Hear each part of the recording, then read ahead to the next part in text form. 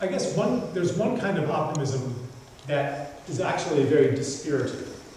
The kind of optimism that ignores the magnitude of the crisis. But another kind of optimism has encompassed the magnitude of the crisis and is still optimistic.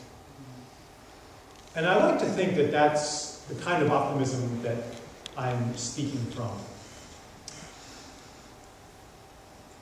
It's not that I don't understand that 2/3 of the topsoil on the planet has been nearly destroyed. It's not that I don't understand that forests are dying all over the planet. It's not that I don't understand that the oceans are dying. It's not that I don't get it about climate change. It's not that I don't understand the global financial system and its relentless exploitation of human beings and extraction of and destruction of the ecological basis of life. I understand all of this. But I also understand that what's possible for our society and for us as individuals is far more than what we've been told.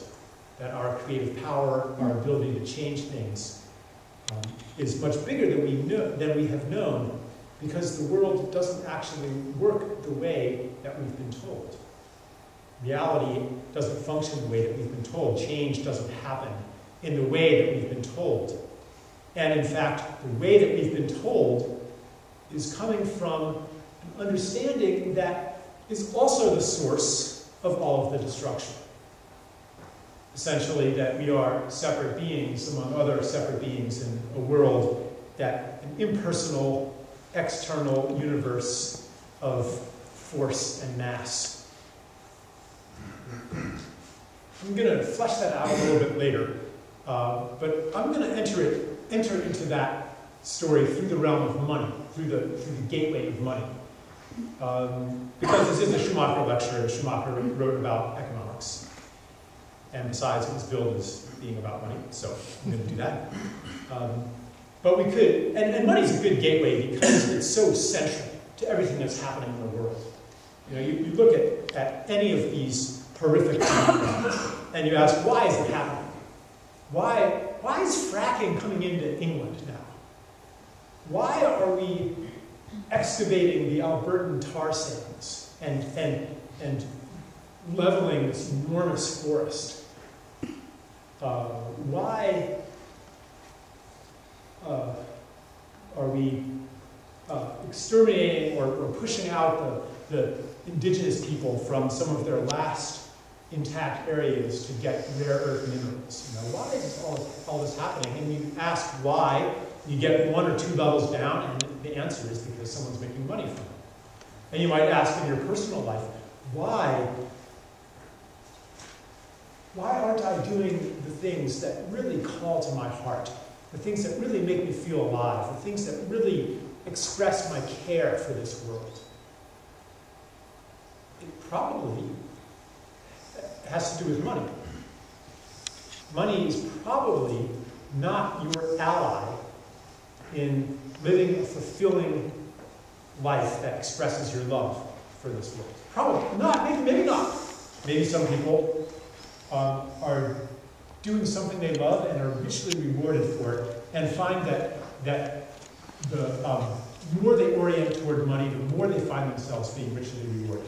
Maybe for some of you, money is an ally, but in general, what people tell me, and what I've experienced in my life, is that money is opposed to what is beautiful and sacred to me.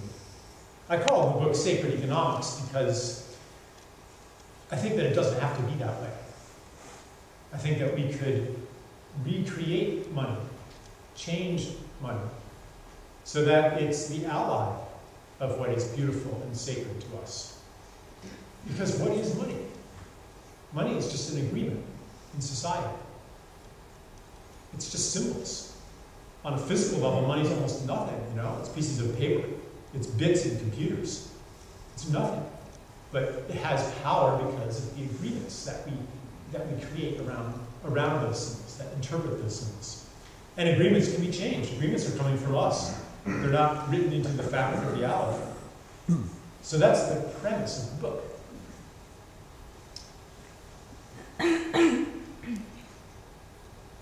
So I think I would like to actually start off with by inviting you to a little dialogue with each other.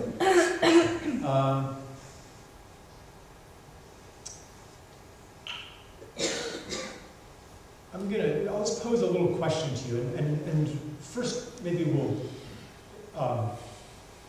take a minute to just think about it. So the question, okay, I'm just thinking of this now because a couple hours ago we were at a tea, what do they call it, tea room? And Betty's, famous tea room. And there was this Taiwanese couple at the next table, and I used to live in Taiwan. And I always feel very warm feelings when I run into Taiwanese people. And I talked to them a little bit, and I was just filled with memories and that good feeling. And I remembered there was this kind of, I don't know if it was an urban legend or what, but in Taiwan it was said, many people told me this, that if you were born on a bus or a taxi cab or an airplane or something like that, like maybe your mother was on her way to the hospital or something, or just went into labor, and was away. If you were born on a conveyance, then for the rest of your life you would be allowed to ride that particular mode of transportation for free. So, like, the best would be to be born in an airplane, I guess. So, the question I'd like to ask you is, suppose you, for some reason, it was decided that because you were born on this planet, that you would have a free pass to everything. So you have absolutely no money worries. You can walk into any restaurant and get served for free. Walk into a grocery store and put things in your cart for free. Go anywhere you want for free. You don't need money because everybody knows that you get stuff for free. Okay? So money is not an issue in your life. What would you do with your life if you had absolutely no need to make money? Would you go to work? Would you go to the same work that you have now? Would you do different things at your work? Would you not work at all? What would you do? What would your life look like? So take a minute to think about it.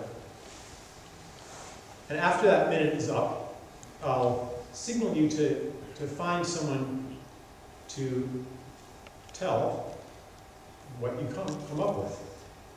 And then, if there's someone next to you you do not know yet, that would be best. So you get to know somebody else who cares about the kind of things that bring people here. But first, just sit with it for a minute. Sit with that question.